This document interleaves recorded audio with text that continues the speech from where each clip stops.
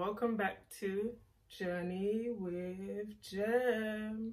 If you're new to this channel, thank you so much for tuning in. If you're old, thank you also for tuning in. Please make sure you like, comment, subscribe, and turn on that notification bell so you guys can get notified every time I upload a video. So please subscribe for more content on travel, hotel, and lifestyle. Thank you guys. Here's my new video. Yes, I'm back again with another review video. I'm currently staying at the Hampton Inn by London Docklands. So let's have a look at the video. Welcome to Hampton by Hilton, London Docklands. I had the option of paying for this property when I arrived at the hotel. This booking was made through booking.com. When checking in, you must provide the card that the room was booked under. This hotel provides a business centre, dry cleaning, ironing service, and fax photocopying facilities at an additional price.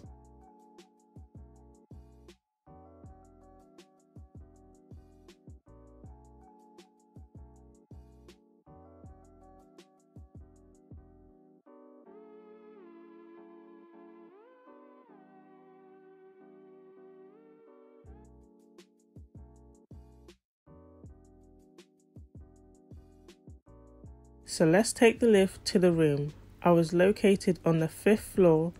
All floors require you to carry your key card with you in order to get onto the floor. Otherwise, the doors will not open for you, which makes you feel more secure.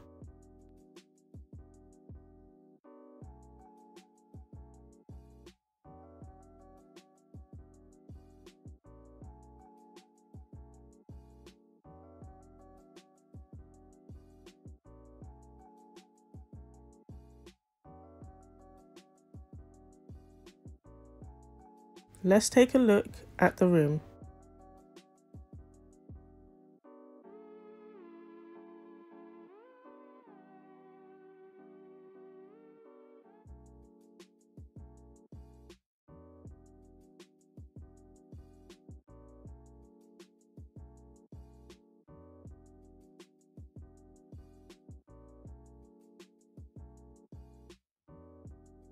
First off is the bathroom, which is super bright because of the lighting.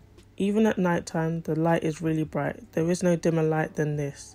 The bathroom is a decent size for you to maneuver around in. Nice clean shower.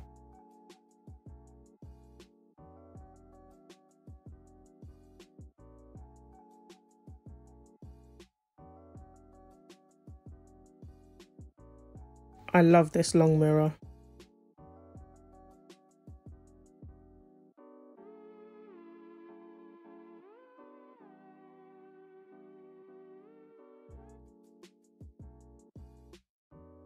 Some essentials are also provided.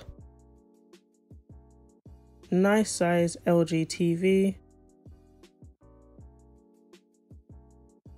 Mini desk if need to do some work or Zoom calls.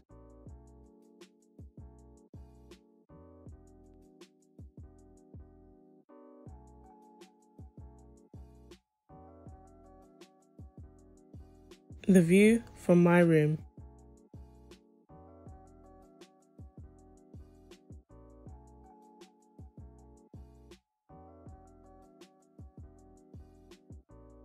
Nice comfy chair so you can watch TV or eat breakfast on.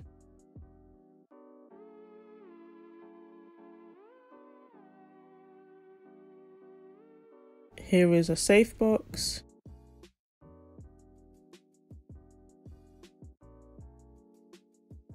And a hairdryer.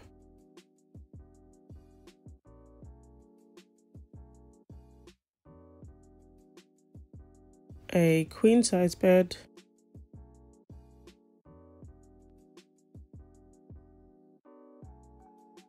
I love how there are multiple plugs next to the bed head.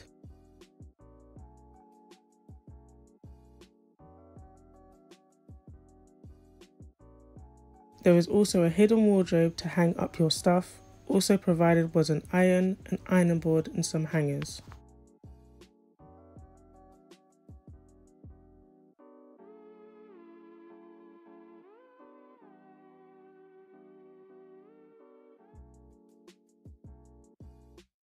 This fitness centre has a number of equipments that can be used.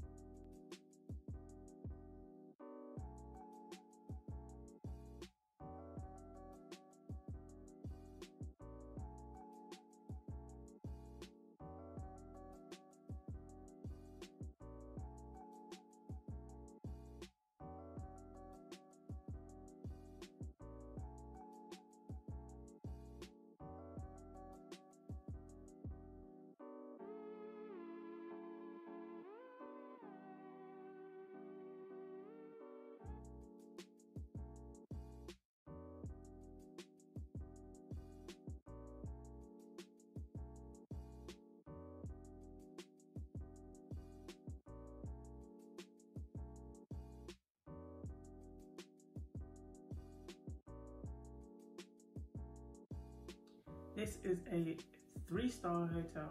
Their check-in starts from 3 p.m. Checkout is from 12 p.m. onwards. Okay, let's start off with the gems. Let me give you guys some gems of this hotel. Firstly, the room is a decent sized room, I can't lie to you. There is enough space for you to maneuver around and do what you want to do within the room. Secondly, the bed is very comfortable, the pillows are comfortable, the duvet is not too much. Like, it's just light, but it will put you to sleep, which is good. The mattress is on point as well, I cannot complain about that. And the TV is it's not a smart TV, so you have to go through your 1 to 5 channels. You might get your film 4 channels. Just, yeah, it's decent if you just want to wake up on a Sunday morning and just, you know, watch some Sunday brunch or whatever is on the TV. But yeah, the bathroom, I just like the lighting in the bathroom, and also the shower. The shower is just, yeah, it's powerful. You guys know I love a little good shower head, and the shower head was on point, so I cannot complain about anything within that. This room also comes with your essentials, so you got a ironing board, hairdryer, kettle, a phone as well if you want to phone the reception. So those are the essential things within this room. Also, another gem would be that they have a fitness center. This weekend I didn't do a workout because I couldn't be asked. I didn't bring no gym clothes and I was not in the mood to do any, you know, workout this weekend. I was just not in the mood. But yeah, another gem would be that they have parking, but it's on a first come first served basis, so you can't reserve it on the phone or online or anything like that. You pay when you get here. It is £10 for 24 hours, which is not too bad because you think about it, you will need the parking because this location, there is no parking anywhere else.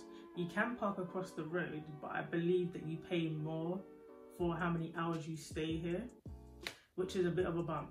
So yeah, and it's located next to London City Airport, London Excel, Royal Docks, and there are a few DLR stations, but they're not too close. You'll probably have to walk or Uber it. Another gem would be that check-in is very good.